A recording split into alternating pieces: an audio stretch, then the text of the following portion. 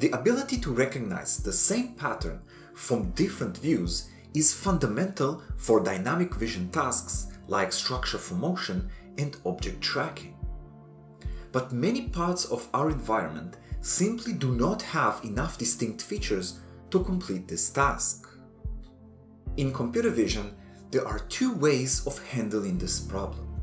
The first way is to physically add such patterns to the environment, which can greatly help vision-based navigation and mapping. But tiling the real world with QR codes is not practical. A second way to add texture is to project it, which is great for reconstructing static objects, but it doesn't help with dynamic tasks because the texture does not stick to the object like a physical pattern. But what if we could combine the advantages of both of these solutions? Namely, what if we could project a pattern remotely and then make it stick to the object surface like a physical pattern? In this paper, we accomplish this by building a novel system that combines a thermal camera with a laser projector. The system uses the laser to paint heat patterns that stick to object surfaces. While invisible to a standard camera, the heat pattern can be seen and therefore tracked in the infrared domain. This enables the system to perform various dynamic vision tasks like structure for motion, object tracking, and optical flow on completely textureless objects. Let's see an example. In this experiment, we scan a mannequin head placed on a rotating stage. The head is made of a dark and textureless material whose features are really hard to make out with a regular camera. But in the thermal domain, our laser creates trackable heat points on the object surface. After tracking, we can manually feed the point matches into CallMap and compute the camera motion and a sparse model of the scene's geometry. As you can see, our method generates accurate point matches which allow CallMap to recover the circular camera motion around the object. But to use thermal patterns, we must solve a unique challenge.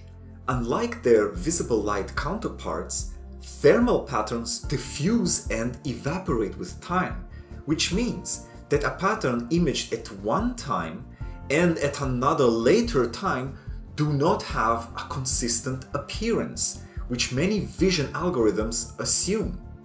Moreover, because the patterns evaporate entirely after a while, the system must continuously project new pattern points, which complicate the matching problem even more.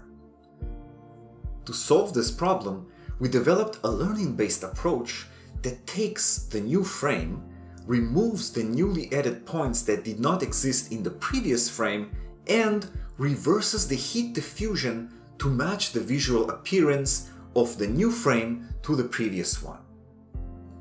Let's see the effect of our diffusion correction network by looking at another example.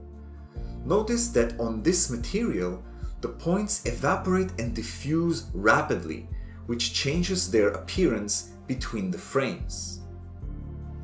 Tracking the points without correcting for heat diffusion and the newly added inconsistent points results in a poor reconstruction, while correcting the frames using our network significantly improves the structure for motion quality.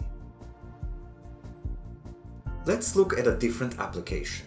In this experiment, we move a black textureless board in front of another textureless board. Here we track the projected points, which allows us to superimpose a picture on the plane's surface.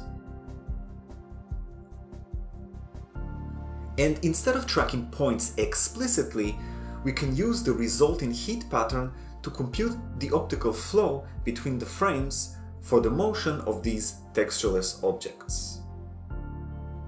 Finally, in this experiment, we put the system on a cart and use it to localize the cart's position in an office. Here, we point the system at the floor using a mirror and drive it in a 20-meter loop around the desks seen on the left. We track the pattern points created on the floor and use them to recover the cart's motion. In the paper, we show the reconstruction accuracy by comparing the motion computed with our system to the motion computed from our reference GoPro camera directed at the office environment. Notice that our recovered motion completes a loop even though there are no point matches between the first and last frames. In summary, this paper presents a novel approach that bridges the advantages of physical and projected patterns, opening the door to a new class of structure-light methods where the projected patterns stick onto object surfaces. Please visit the project page for more details. Thank you for listening.